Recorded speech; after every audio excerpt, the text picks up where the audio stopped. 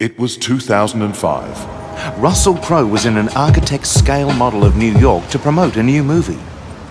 Being from New Zealand, he was amazed at the size of the buildings.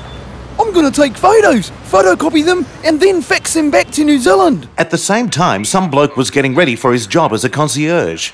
He usually wore a gridiron helmet, but today, he tragically forgot. Are you sick of your architect owner breathing foamy soy lattes all over you? Then you need a holiday at Old Architects Model Retreat. Nobody will bother you here as you stand at the bar, stand in the pool, or stand in some of our magnificent dusty replica bushes.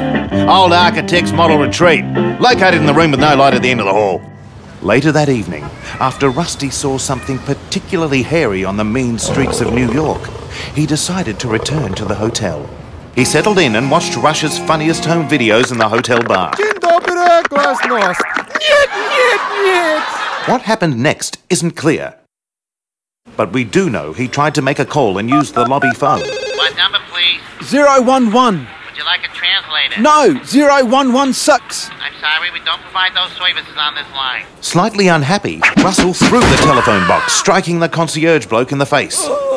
He was quickly taken to the big house where he spent a few hours answering questions. What was it like working with Ridley Scott? How do you prepare for a role like Gladiator? Could we get a photo, Russ? No concierges were harmed in the making of this program, but we did break the legs off a plastic sheep. If you'd like to be in the studio audience, find an African witch doctor and get shrunk first. Proudly brought to you by Budget Train Model Grass. It looks illegal, but it's not. And ads. We can all get along.